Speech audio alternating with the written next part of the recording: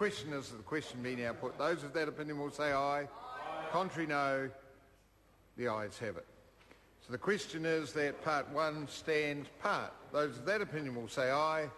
Contrary, no. The ayes have it. The question now is that part 2 and stand part. So the debate is on clauses 1 to 6 and the schedule. 6 to 12, sorry. So, Moana Maki. Thank you, Mr. Chair. I was very disappointed that I didn't get to take a call on part 1 of this very important piece of legislation. Well, I look forward to Mr. Peachy's contribution. He gave a very good contribution in the first reading of this bill, and I look forward to his contribution in the committee stage. Because if he takes this legislation seriously, then he should be prepared to get on his pins and contribute to this, particularly as chair of the Select Committee, when, of course, this part of the process is to look at what the Select Committee did, to challenge whether or not any changes truly needed to be made, and the Select Committee came back and said they didn't. Calm down, Mrs Goodhue, it's called democracy. I know you may not like it, but the fact is that we need to go through this process. And part two deals with the repeal of this Act and the transfer of property and liabilities to the Wellington City Council. And it really must be put on record the gratitude that this House has, both for the donation of the Carter Observatory originally, but also for the Wellington City Council when they stepped in and basically provided a lifeline for this national treasure. And we shouldn't be in any doubt that this has been something that the ratepayers of Wellington have had to pick up, and the rest of the country can feel very, very rightly pleased that they were prepared to do that. Because if they hadn't, then we may have been in a position of not having a national observatory, but also not having an excellent resource for education, and an excellent resource for teaching, and an excellent resource for the promotion of science in the Wellington area. And I myself have visited the Carter Observatory on many occasions, and have very much enjoyed it. And it's with a tinge of sadness that we say goodbye to our National Observatory, but we look forward to its future. There are a number of processes that the Carter Observatory Board need to go through in order to transfer their assets and their liabilities across to the Wellington City Council. And it will be very interesting to see what comes out of that, the final report of the board in particular, because the Carter Observatory has actually played a very extensive role in education in this country, far more than I think most members would actually be aware. They're NZQA accredited.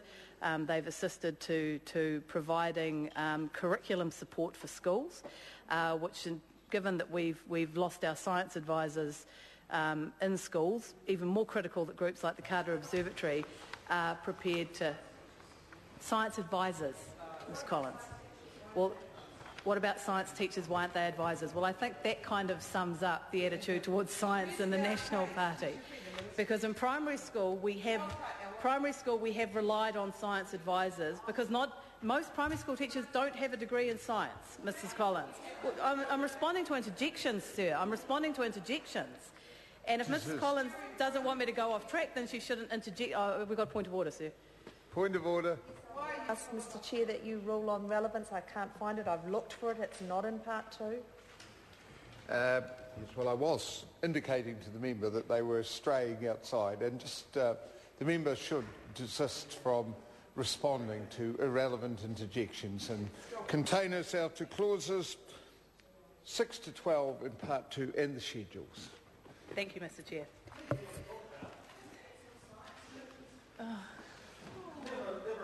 Order. I'm enjoying this display of ignorance about science in our education system, Mr Chair. Mr Chair, it is important in that final report. I hope that we will see some expansion or some explanation about that role that the Carter Observatory has been carried out and how they intend to continue to carry it out. Because with the loss of science advisors who advise our primary school teachers on the science curriculum, because primary school teachers don't have science degrees by and large, it's more important that groups like the Carter Observatory are able to come in. And I hope that when that final report is prepared and presented, that we're able to get access to it. The report is submitted to the Minister, and I sincerely hope that if in that report the Observatory have concerns about gaps that will need to be filled with the loss of a national observatory becoming a tourism and educational facility, that the Minister will be able to take that on board, and the Minister will be able to guarantee that there will be, that any gaps will be plugged, Minister, I guess is what I'm saying. And that's why that final report under Clause 10 of this piece of legislation is so important. It will be interesting also to see the board's activities and the areas that they've been involved in, because again, science tends to fly below the radar a little bit in this country, and I think members again will be most interested to see the kind of areas that the Carter Observatory have been getting involved in, and they are many, many and varied. They're a private tertiary provider, of course. Again, not a lot of people know that, but they should be acknowledged for the work that they've done in that area. And hopefully, again, with this transfer over, that won't be. Sue Kedgley. Thank you.